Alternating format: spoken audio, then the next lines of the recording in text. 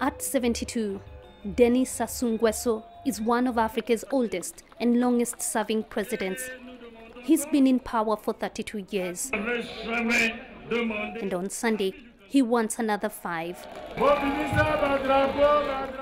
Last year, Nguesso pushed through constitutional changes to remove term and age limits that would have prevented him from seeking re-election.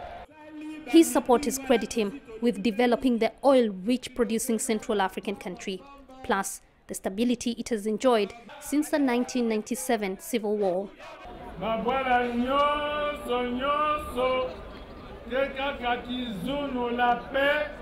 When you go around the country, all you see is peace. From the north to the south, people are just enjoying peace. They are happy with how far Congo has come. Some tell me, Mr. President, there's a little bit of trouble here in Brazzaville, but soon we know even here it will be peaceful.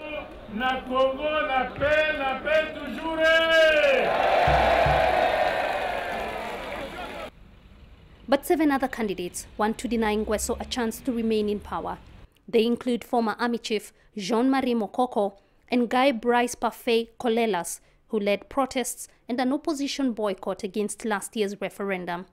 The opposition is already crying foul over Sunday's election, with allegations of fraud that include voter bribery and registration of voters in multiple polling stations.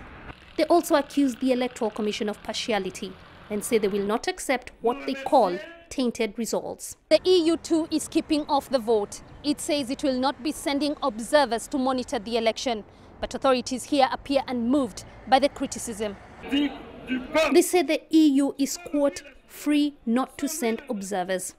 The government also accuses the opposition of anarchy and trying to incite violence. Jane Kiyo, CCTV, Brazzaville, in the Republic of Congo.